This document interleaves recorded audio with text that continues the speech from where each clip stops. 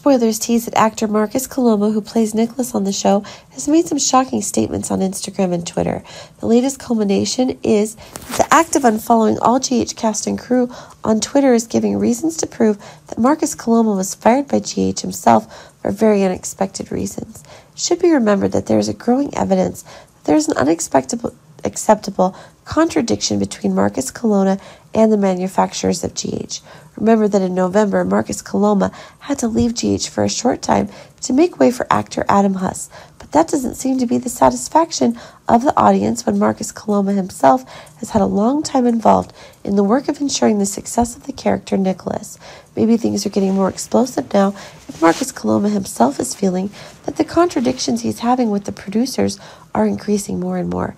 It's these things that are making our actor more and more tired than ever when Marcus Coloma has only returned to the show for a short time, but it seems that health problems are no longer important. Again, when Marcus Coloma himself has announced that everything is extremely fine, but in fact things are not able to have the accuracy that the insiders are claiming. According to a reliable source who's saying that it is the producers who are taking actions to cause stress for Marcus Coloma when the enthusiasm that the actor himself is running out of. Of course, for Marcus Coloma, the GH program is an important part of his life.